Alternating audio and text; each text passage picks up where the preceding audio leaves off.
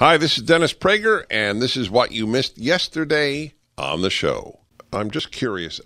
My position has been, in every one of these instances, that when a man, and it's always been a man, when a man has led as honorable a life as Brett Kavanaugh for 30, 40 years, I am not interested in what happened in high school or college.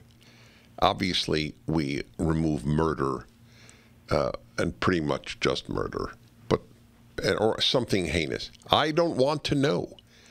It doesn't tell me anything about this human being to go back that far. Do you agree? I don't care if you don't agree. I always tell guests it's okay to disagree with me. I'm just curious. I would remind you what Susan Collins says in our book, where she says that she shared your viewpoint about that, but once he said it never happened, she felt that it actually did matter whether it happened or not, because if he was claiming it didn't happen and it had, that would make him a liar and inappropriately placed on the court.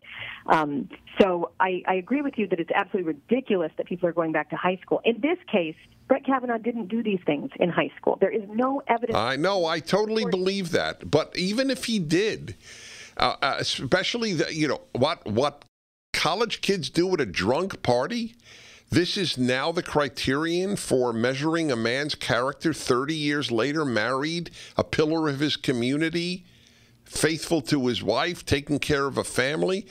This invalidates 30 years of such a life? Yes, it is ridiculous, and yet that is the new standard that seems to be applied to. Is it applied to Democrats? If you're a Pragertopia member, you can listen to the complete segment along with every show every day and commercial free. You'll never miss another show. Go to Pragertopia.com.